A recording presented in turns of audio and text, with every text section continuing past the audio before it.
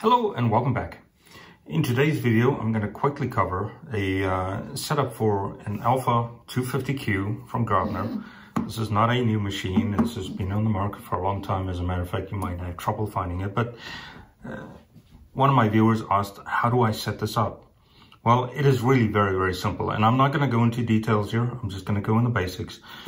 This does have a GR-18 Graupner receiver on here for multicopters, so it's multicopter configured, and the rest is just standard. There's nothing fancy on here. I don't have GPS or anything else configured on it, and of course I'm going to use my GR-32 to control it here.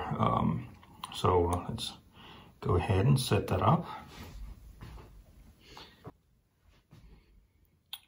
Okay. And we'll turn on RF. I'm not going to go into binding. I have a video.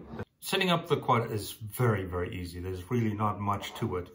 Although the documentation can be a little bit not helpful when it comes to that. The first thing we want to do is go into telemetry. And in telemetry, I'm going to go and talk to the actual receiver now. So you need to make sure your receiver is enabled. And we'll just go all the way to the right.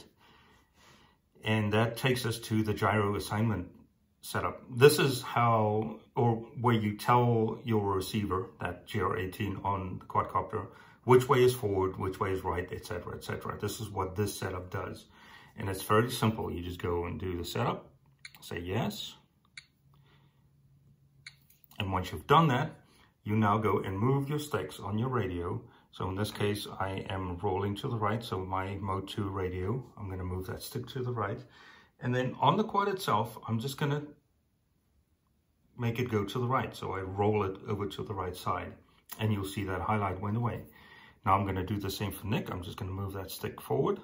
You'll see the highlight comes on. I can take the quad, tilt it forward, and there we go. And then for that's my left stick. I'm just going to move it to the right.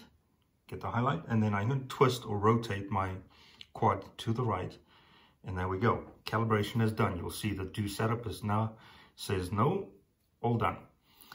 There really isn't anything else here. You need to confirm though that you are set up for quad X, because the 250 is a X mounted motor system, not a plus. Of course, you can change it to tri or whatever, depending on what quad you have, but for the 250, that's what you have. Note I enabled logging. I just like to have logging enabled in my radio so you can go back and see what happened. But other than that, no, nothing else here. This is normal mode ESC. I don't have 3D motors on here. In other words, the ESC cannot go backwards or reverse direction. Multicopter yaw. I don't think I touched this at all. If your quad is set up properly, your propellers are properly balanced, you probably don't need to touch this. It'll work just fine. In here, I did tweak agility and rate mode, and we'll talk about those two in just a little bit. But between attitude mode and rate mode, you can go and do some tweaking here if you want. Those are my default values at the moment. And that's it. We have done the setup on the receiver itself. We don't have to touch that anymore. So we're going to go out of the settings. And now we're going to go into the menu.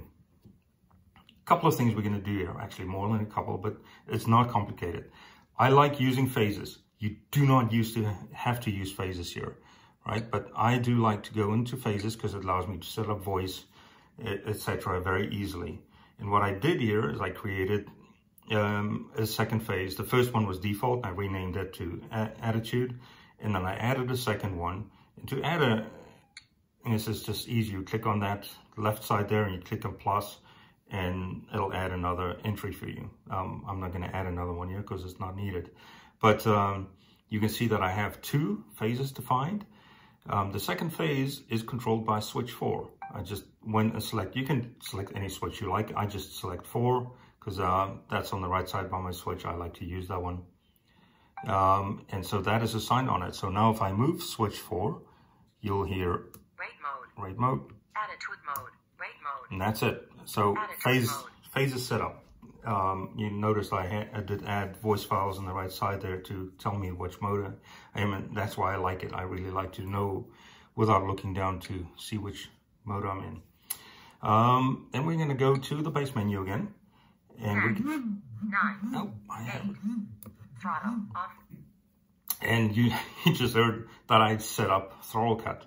It's the very first thing you really should do before you do anything else, is to set up throttle cut, because you don't want to inadvertently activate the motors when moving or just goofing around on your quad. So I just selected switch 8 again on my right side. I guess I'm right hand dominant. So on my right side, it is a 2-position switch. Throttle on, throttle off.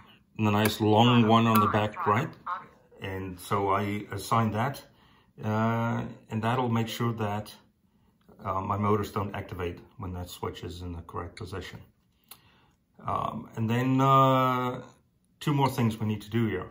As you can see, I got throttle, roll, nick, yaw, basic setup, stick 1, 2, 3, 4. I got nothing changed them. They're all default. All the values are straightforward. -100 to +100, right? There's no fancy triggering, no fancy there. You could do it if you don't feel comfortable with stuff, but honestly, with a quad that's well behaved, you don't need to have dual rates or anything else set up. Between attitude and rate mode, you're all set.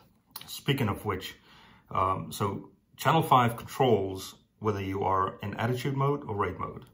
And since I set up those phases, I have gone and set up channel 5 to be phase dependent.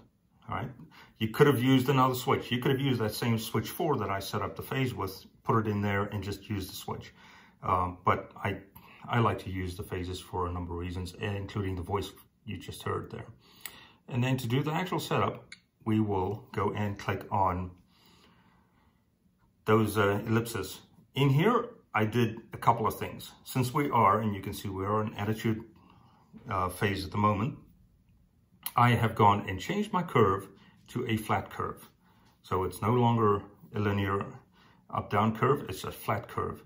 And I set the value, or kept it at 0, because that'll be the default value for when you change it to flat.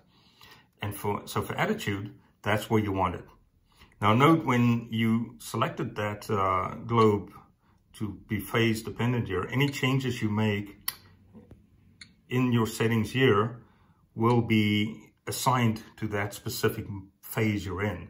So if I change this value here now and I go to rate, you'll see rate has a different value. So up in rate, I now have also chose a flat curve. Again, I had to go in and say flat curve because I'm in rate mode. And then I changed that value to 100. Now this value needs to be anything above 50. So for attitude, anything below 50. For rate mode, anything above 50. For me, 0 and 100 works perfectly. So to go between rate and attitude mode, 0, rate mode, 100. There we go. Attitude now mode. we have set up attitude and rate mode on this receiver and the radio. Very easy, nothing is. So the last thing I want to do, and this is more for fun, it's not needed. If you just want to start flying with the quad, you're done. But if you want to set up the auto flip, it can be confusing reading the manual, what it is. But again, it is actually super, super easy. All I did is I assigned switch 6, which is the temporary switch on the top left of the radio. So when I hold it in, it's on. And when I let go of it, it's off. So switch 6 to channel 6.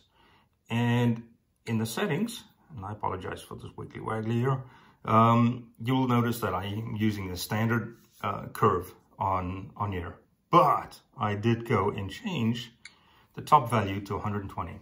And the reason for that is the receiver needs to see a value above 110 to engage auto flip. Actually, it needs to see 2 things. It needs to see you being in rate mode and that this value goes above 110.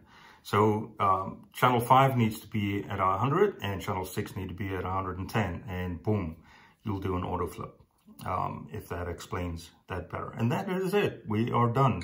You can now go enable and go and fly the quad. It's set up and ready to fly. Of course, you can go tuning and go mad with it, but I just wanted to get a quick video, I say this is how you set this up. Hopefully that helped you. Subscribe, like, and I talk at you later.